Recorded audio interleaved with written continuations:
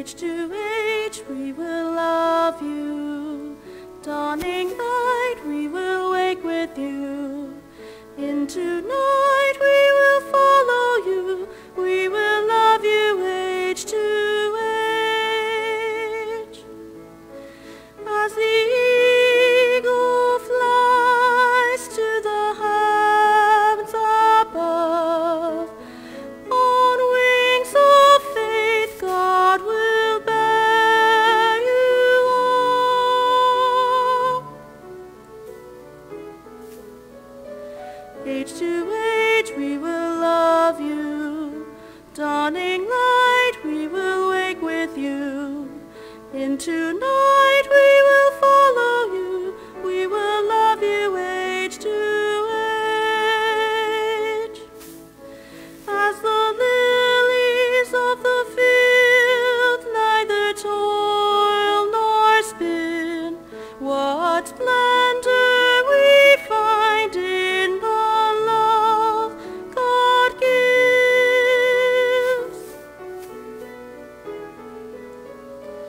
Age to age we will love you. Dawning light we will wake with you. Into night we will follow you. We will love you age to age. Come all you weary, for you are blessed.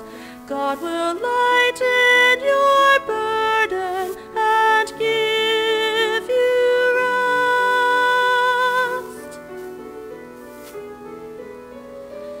Age to age we will love you. Dawning light we will wake with you. Into night we will follow you. We will love you age to age.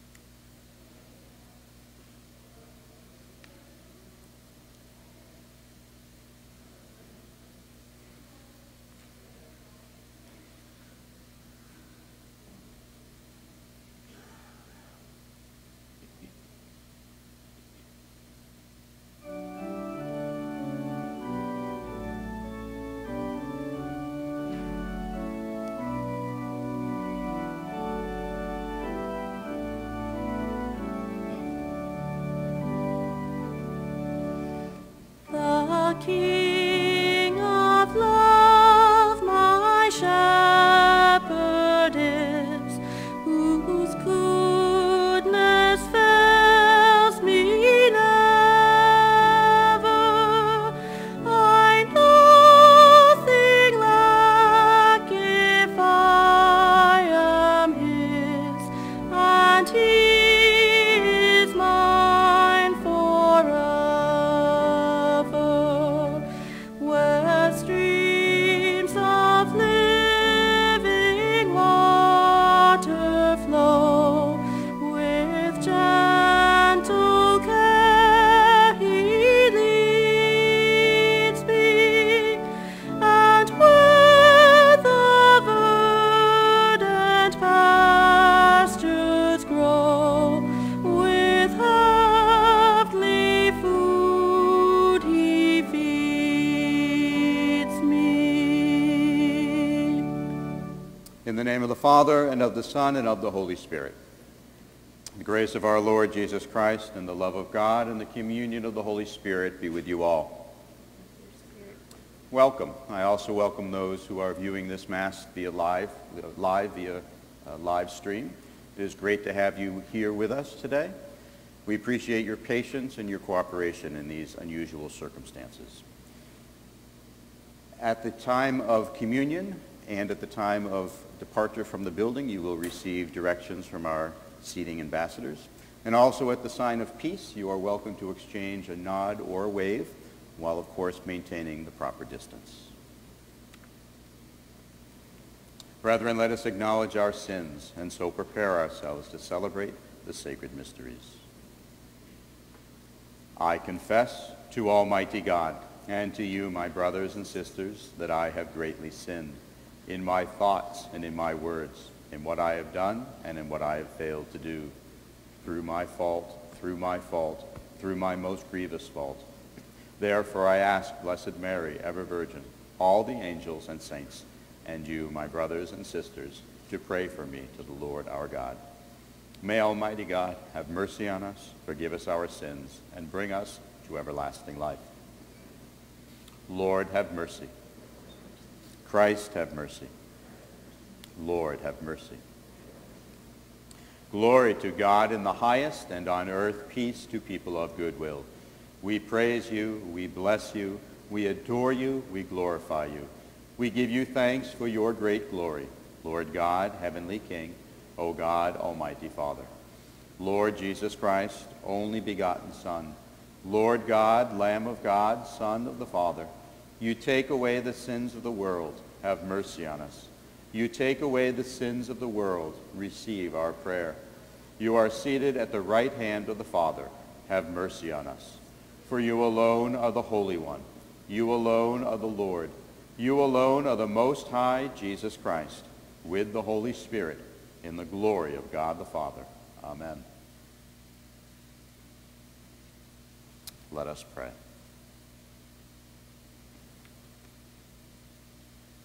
Grant us, Lord our God, that we may honor you with all our mind and love everyone in truth of heart.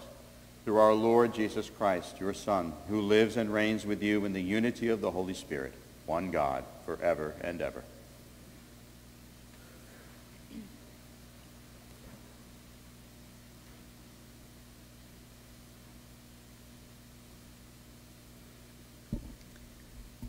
A reading from the book of Deuteronomy. Moses spoke to all the people, saying, "A prophet like me will the Lord, your God, raise up for you from among your own kin. To him you shall listen.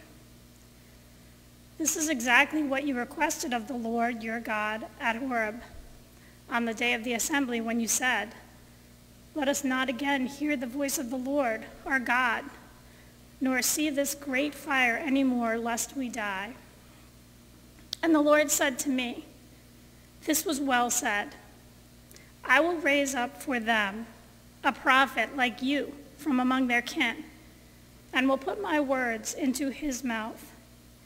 He shall tell them all that I command him. Whoever will not listen to my words which he speaks in my name, I myself will make him answer for it. But if a prophet presumes to speak in my name, an oracle that I have not commanded him to speak, or speaks in the name of other gods, he shall die.'" The word of the Lord.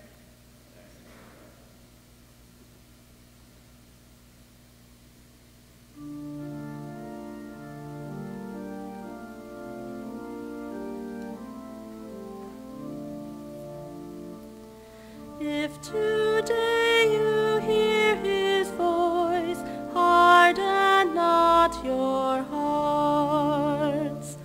Come, let us sing joyfully to the Lord. Let us acclaim the rock of our salvation. Let us come into his presence with thanksgiving. Let us joyfully sing psalms to him. Come, let us bow down in worship. Let us kneel before the Lord who made us. For he is our God, and we are the people he shepherds, the flock he guides. Oh, that today you would hear his voice. Harden not your hearts as at Meribah, as in the day of Massah in the desert, where your fathers tempted me. They tested me, though they had seen my works. If today you hear his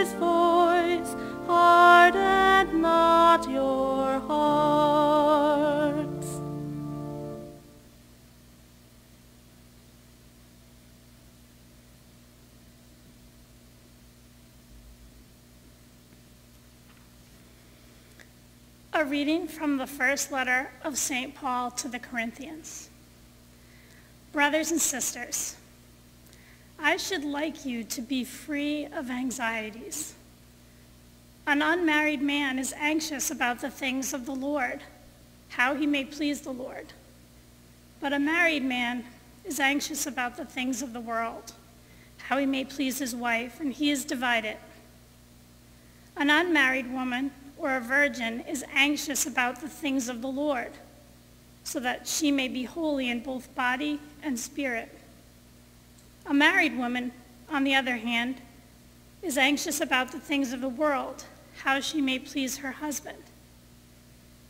I am telling you this for your own benefit, not to impose a restraint upon you, but for the sake of propriety and adherence to the Lord without distraction.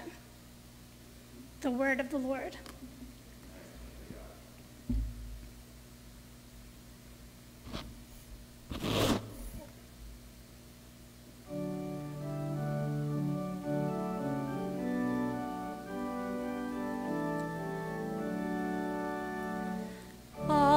Alleluia, alleluia, alleluia.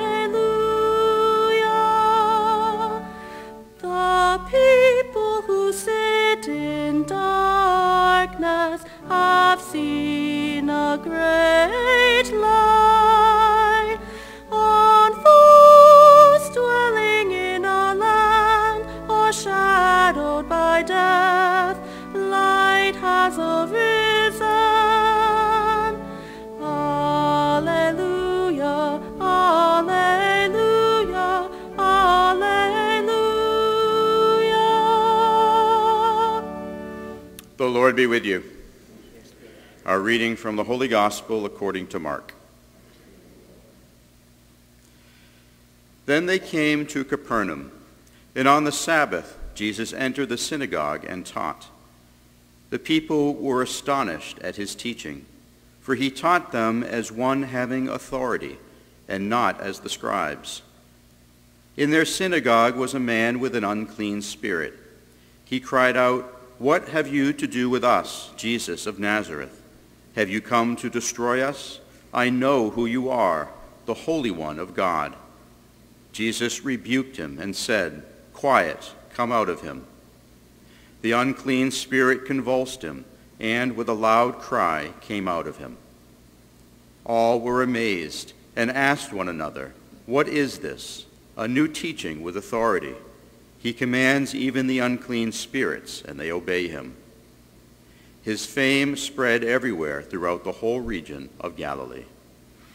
The Gospel of the Lord.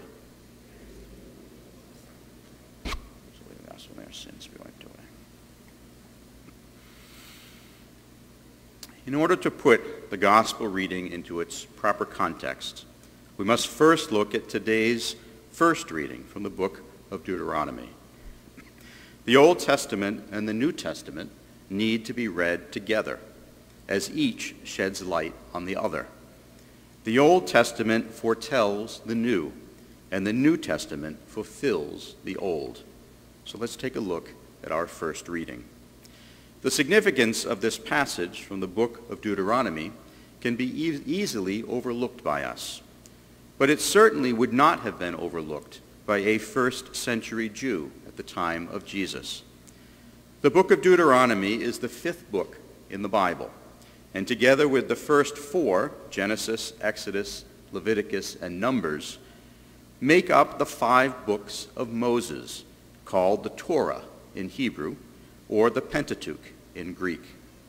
In the book of Deuteronomy, Moses summarizes much of the law that is detailed in Exodus and Leviticus, the law that begins with the 10 Commandments, which Moses received from God and brought down Mount Sinai to the Israelites.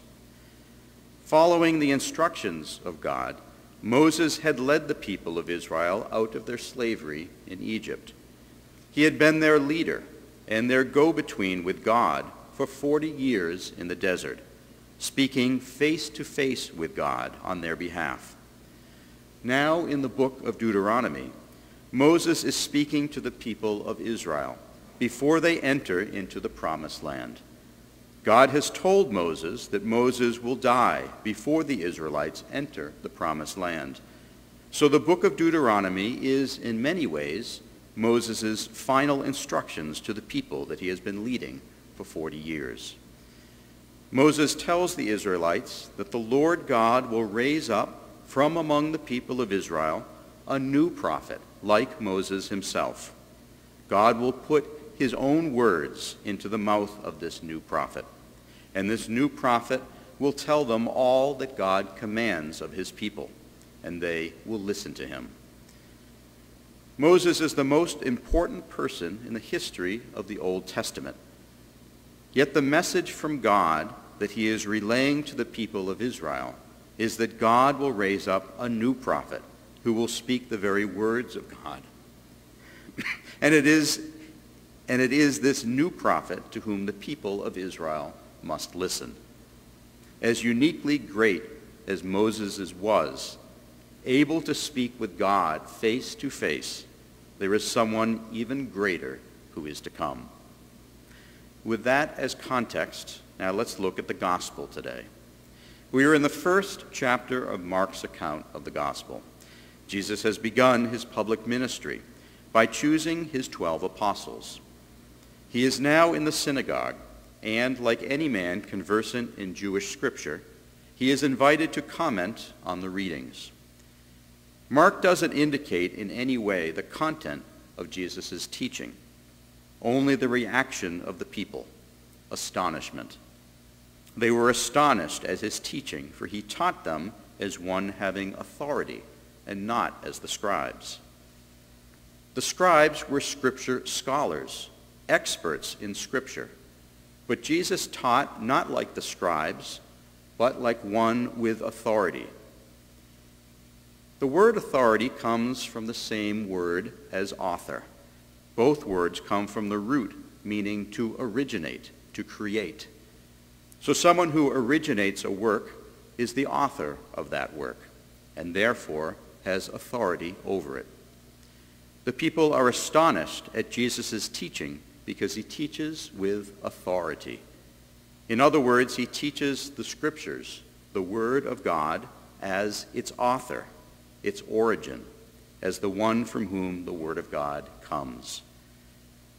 Jesus immediately follows his teaching with an exorcism, the exorcism of an unclean spirit from a possessed man in the synagogue. The unclean spirit knows who Jesus is, the Holy One of God. Jesus commands the unclean spirit, and it obeys him. The spirit obeys Jesus because Jesus has authority over it. Jesus did not call upon God in order to exorcise the unclean spirit, but exorcised the unclean spirit by his own authority. Jesus has authority over the unclean spirit in the same way that he has authority over everything in creation, because he is the author of creation. The people in the synagogue immediately recognized the connection between his teaching and his power to dispel evil. Both are by his own authority. They ask with amazement, "What is this? A new teaching with authority." The teaching is new not because it has never been heard before, but because it has the power to accomplish what it communicates, the power to free us from evil, as Jesus demonstrates by exorcising the unclean spirit. Jesus teaches and acts with authority because he is the author. Jesus is the new prophet promised by God through Moses, the new prophet raised from among the people of Israel, who would speak the actual words of God, the prophet whose words are the commands of God, the prophet to whom God told his people to listen. As the incarnate Word of God, Jesus speaks the Word of God. Because Jesus speaks with authority, that is, as the author, this means for us that Jesus' teachings are not multiple choice. Jesus' teachings are not a menu from which we may freely pick and choose. Jesus is not just one more charismatic guru who gives advice which we are free to follow or not. Jesus is not just one more teacher among many, but the teacher. Jesus teaches with authority. Jesus teaches with authority because he is the author of life, through whom everything is created. There is no higher teaching, no other teaching on par with the authoritative teaching of Jesus. And this is why, as God commanded through Moses, we must listen to him.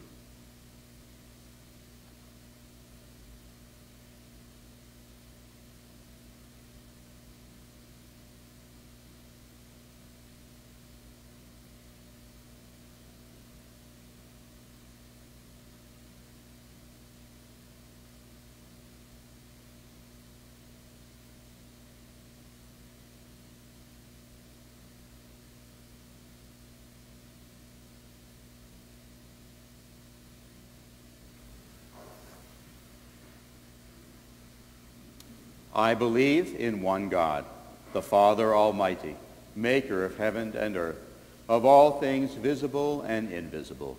I believe in one Lord Jesus Christ, the only begotten Son of God, born of the Father before all ages, God from God, light from light, true God from true God, begotten, not made, consubstantial with the Father. Through him all things were made. For us men and for our salvation, he came down from heaven, and by the Holy Spirit was incarnate of the Virgin Mary and became man. For our sake he was crucified under Pontius Pilate. He suffered death and was buried, and rose again on the third day in accordance with the Scriptures. He ascended into heaven and is seated at the right hand of the Father. He will come again in glory to judge the living and the dead, and his kingdom will have no end. I believe in the Holy Spirit, the Lord, the giver of life, who proceeds from the Father and the Son, who with the Father and the Son is adored and glorified, who has spoken through the prophets. I believe in one holy, Catholic, and apostolic church. I confess one baptism for the forgiveness of sins, and I look forward to the resurrection of the dead and the life of the world to come. Amen. As the people he shepherds, the flock he guides, we bring our needs and the needs of the world before our Heavenly Father. For the Church, that the authoritative teachings of Jesus may guide us and challenge us as we seek to live an authentically Christian life, we pray to the Lord. Lord, hear our prayer. For our civil leaders, elected and appointed, that they may respect and protect the sanctity of human life in all its stages of development, from conception to natural death. We pray to the Lord. Lord, hear our prayer. For all impacted by the coronavirus, and for divine intervention to stop the spread of the virus, we pray to the Lord. Lord, hear our prayer. For all who exercise authority in religion, government, business, or education, that they may recognize God as the source of all authority and use their influence to promote the common good, we pray to the Lord. Lord, hear our prayer. For married couples, that every husband may lead his wife, and every wife may lead her husband into holiness in body and spirit, we pray to the Lord. Lord, hear our prayer. For our parishioners, that during this year of the Eucharist, we may each grow in our devotion to the true presence of Jesus in the Blessed Sacrament, we pray to the Lord. Lord, hear our prayer. For all who have died, that they may come into the Lord's presence with thanksgiving and sing joyful songs to the Lord for all eternity, especially at this Mass for Ryan Schrader. We pray to the Lord. Lord, hear our prayer. For the petitions received on our parish prayer line and for the personal needs and intentions we offer in the silence of our heart,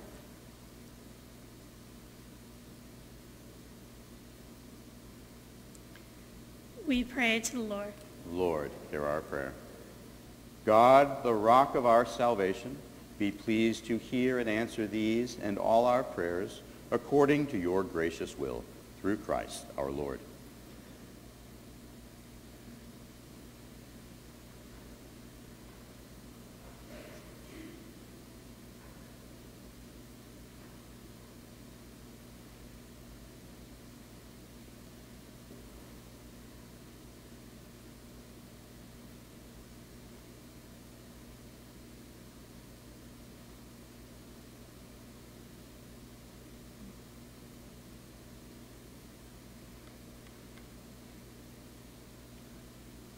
Blessed are you, Lord God of all creation, for through your goodness we have received the bread we offer you.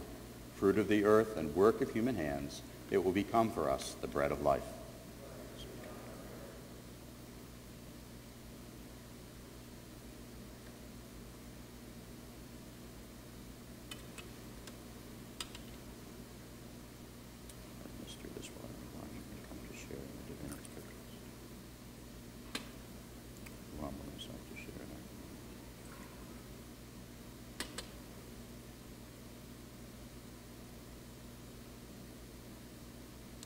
Blessed are you, Lord God of all creation, for through your goodness we have received the wine we offer you. Fruit of the vine and work of human hands, it will become our spiritual drink.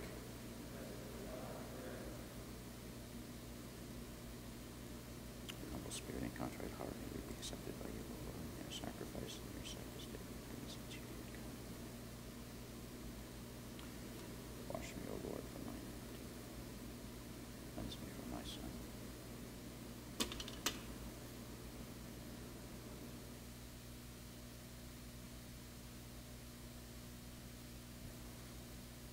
Pray, brethren, that my sacrifice and yours may be acceptable to God, the Almighty Father.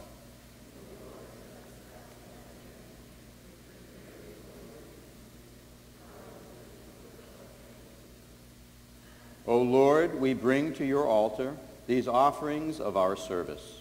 Be pleased to receive them, we pray, and transform them into the sacrament of our redemption, through Christ our Lord. The Lord be with you. Lift up your hearts. Let us give thanks to the Lord our God. It is truly right and just, our duty and our salvation, always and everywhere to give you thanks, Lord, Holy Father, Almighty and eternal God. For you so loved the world that in your mercy you sent us the Redeemer, to live like us in all things but sin, so that you might love in us what you loved in your Son, by whose obedience we have been restored to those gifts of yours that by sinning we had lost in disobedience. And so, Lord, with all the angels and saints, we too give you thanks, as an exaltation we acclaim, Holy, holy, holy, Lord God of hosts, heaven and earth are full of your glory. Hosanna in the highest. Blessed is he who comes in the name of the Lord. Hosanna in the highest.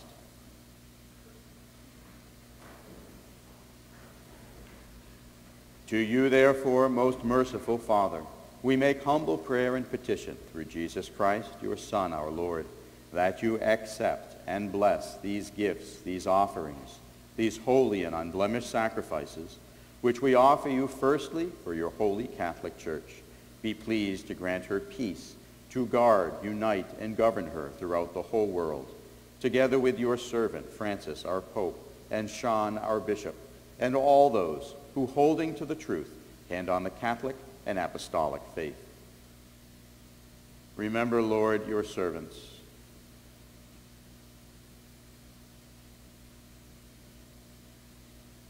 And all gathered here whose faith and devotion are known to you. For them we offer you this sacrifice of praise, or they offer it for themselves and all who are dear to them, for the redemption of their souls, in hope of health and well-being, and paying their homage to you, the eternal God, living and true. In communion with those whose memory we venerate, especially the glorious ever-Virgin Mary, Mother of our God and Lord Jesus Christ, and blessed Joseph, her spouse, your blessed apostles and martyrs, Peter and Paul, Andrew, James, John, Thomas, James, Philip, Bartholomew, Matthew, Simon, and Jude, Linus, Cletus, Clement, Sixtus, Cornelius, Cyprian, Lawrence, Chrysogonus, John and Paul, Cosmas and Damian, and all your saints. We ask that through their merits and prayers, in all things we may be defended by your protecting help. Therefore, Lord, we pray, graciously accept this oblation of our service, that of your whole family. Order our days in your peace, and command that we be delivered from eternal damnation and counted among the flock of those you have chosen. Be pleased, O God, we pray, to bless, acknowledge, and approve this offering in every respect. Make it spiritual and acceptable, so that it may become for us the body and blood of your most beloved Son, our Lord Jesus Christ. On the day before he was to suffer, he took bread in his holy and venerable hands, and with eyes raised to heaven, to you, O God, his almighty Father, giving you thanks, he said the blessing, broke the bread, and gave it to his disciples, saying, "Take this, all of you, and eat of it. For this is my body, which will be given up for you."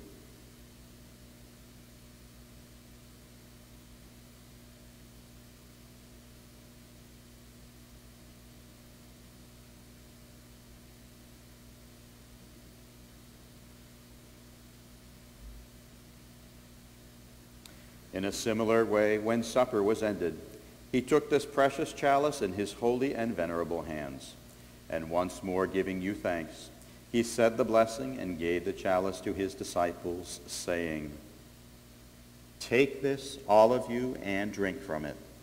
For this is the chalice of my blood, the blood of the new and eternal covenant, which will be poured out for you and for many for the forgiveness of sins. Do this in memory of me."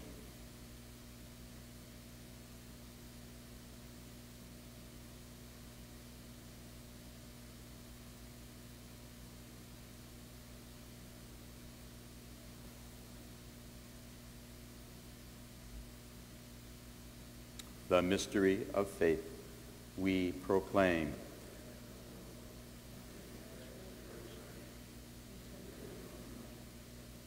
Therefore, O Lord, as we celebrate the memorial of the Blessed Passion, the resurrection from the dead, and the glorious ascension into heaven of Christ, your Son, our Lord, we, your servants and your holy people, offer to your glorious majesty, from the gifts that you have given us, this pure victim, this holy victim, this spotless victim, the holy bread of eternal life, and the chalice of everlasting salvation.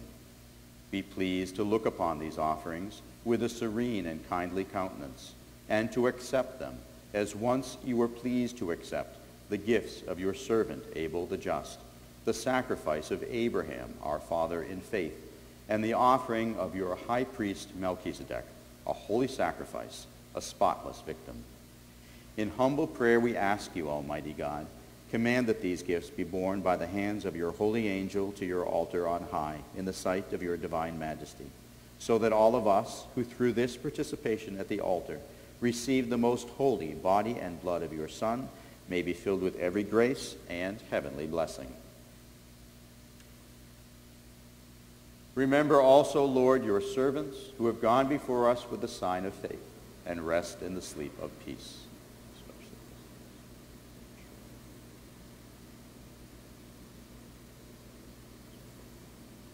Grant them, O Lord, we pray, and all who sleep in Christ, a place of refreshment, light, and peace. To us also, your servants, who though sinners, hope in your abundant mercies, graciously grant some share and fellowship with your holy apostles and martyrs, with John the Baptist, Stephen, Matthias, Barnabas, Ignatius, Alexander, Marcellinus, Peter, Felicity, Perpetua, Agatha, Lucy, Agnes, Cecilia, Anastasia, and all your saints. Admit us, we beseech you, into their company, not weighing our merits, but granting us your pardon, through Christ our Lord, through whom you continue to make all these good things, O Lord. You sanctify them, fill them with life, bless them, and bestow them upon us.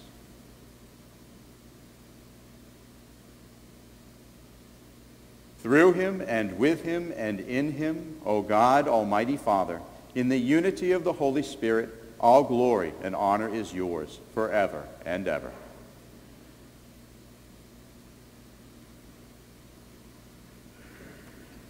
At the Savior's command and formed by divine teaching, we dare to say, Our Father, who art in heaven, hallowed be thy name. Thy kingdom come, thy will be done, on earth as it is in heaven.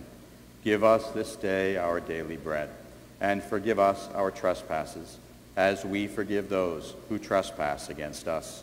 And lead us not into temptation, but deliver us from evil.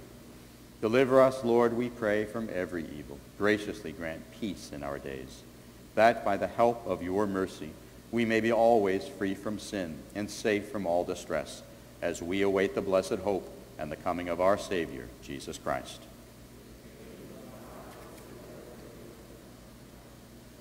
Lord Jesus Christ, who said to your apostles, Peace I leave you, my peace I give you, look not on our sins, but on the faith of your church, and graciously grant her peace and unity in accordance with your will, who live and reign forever and ever. The peace of the Lord be with you always. Let us offer each other the sign of peace.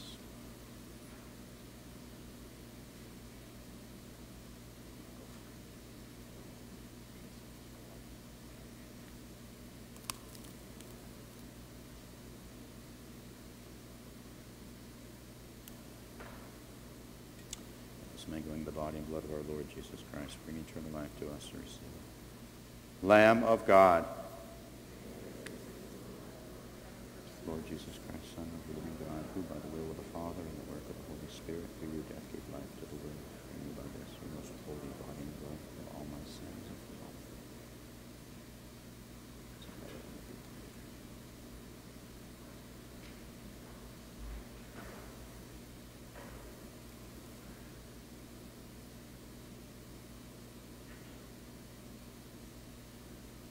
Behold the Lamb of God.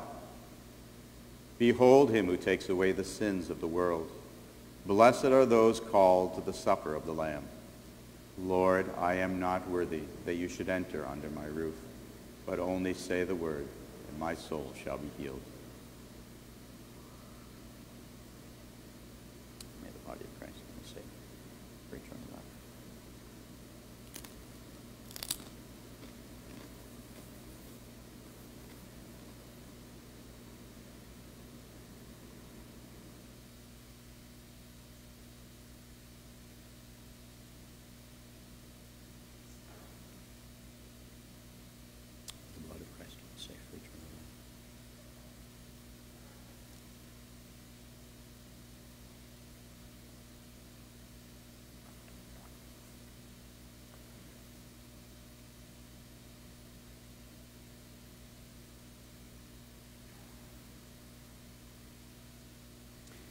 It is with profound respect for the Eucharist and for your safety and well-being that we have this procedure for the reception of Holy Communion. So please follow the guidance of your seating coordinator, using the blue circles in the main aisles to keep a space between you and your neighbor. As you approach, please be sure you're wearing your mask. Hold your hands open and flat and allow the host to be placed onto your palm. And then with the host on your palm, walk to the blue square, remove your mask, consume the host, and then return to your same seat by way of the side aisles, again, always leaving space between you and your neighbor. Thank you for your cooperation, which is what makes reception of Holy Communion during this time possible.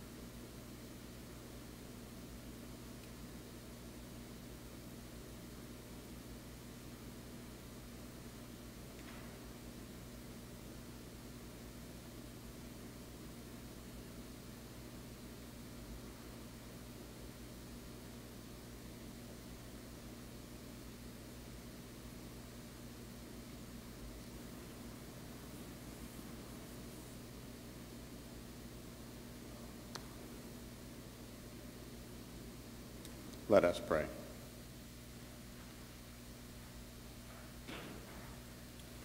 Nourished by these redeeming gifts, we pray, O Lord, that through this help to eternal salvation, true faith may ever increase.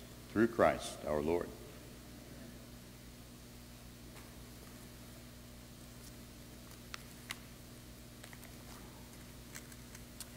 This Tuesday evening at 7 o'clock, enjoy a 20-minute prayer experience based on Matthew Kelly's prayer process. Our website provides the Zoom link to participate. Do you have any family members or friends who are struggling with life's big questions? Invite them to a virtual video discussion series called Alpha that'll take place on Wednesday evenings beginning this Wednesday, February 3rd. The online format might be just the perfect way for them to explore life, faith, and God in a comfortable setting. Invite that person to take part in Alpha this winter by giving them our parish website address, holyfamilyduxbury.org. Information and details on how to register can be found on the scrolling banner of the opening page. The person you invite might find this a life-changing opportunity. One positive thing you can do this Lent is to take part in Best Lent Ever. You'll receive a daily email and a short video to help you reconnect with yourself and God. It'll be based on Matthew Kelly's book we passed out at Christmas, I Heard God Laugh, A Practical Guide to Life's Essential Daily Habit. Whether or not you've read the book, you'll be surprised by what God can do in your life with just an email, a short video, and an open heart. You can sign up at bestlentever.com. Now that we have entered the red zone during this pandemic, we're required to take temperatures and keep contact information at all the Masses. We need additional volunteers to do that, and you can help at the Mass of your choice. If you can help, please contact our Director of Faith Formation, Jean Cregan. And finally, please pray for the repose of the souls of Stephen Flynn McCarthy and Sean Darlin, who both died recently. And one final bit of instruction. To exit the building, please follow the guidance of the seating coordinator, as we do exit mostly from the rear forward. And if you have an offering, please have it ready to drop in the offertory collection boxes located at the doors leading into the narthex. And today, as we anticipate the feast day for St. Blaise this week, the final blessing, I will impart the general blessing of throats, invoking the intercession of St. Blaise. The Lord be with you. Bow down for the blessing. Through the intercession of St. Blaise, bishop and martyr, may God deliver you from every disease of the throat and from every other illness. In the name of the Father, and of the Son, and of the Holy Spirit. Go forth. The Mass is ended.